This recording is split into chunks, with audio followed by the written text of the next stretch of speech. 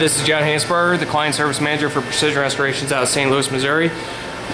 What we got here is we got our Ubisoft project, which is a game company out of San Francisco. They're building a driver San Francisco, designing a game for that, and we're building the car that goes that mimics the vehicle car in the game. As you can see here, we got the side stripes going down the side of the vehicle here. It's painted in a bright yellow with black racing stripes that have a shaker hood.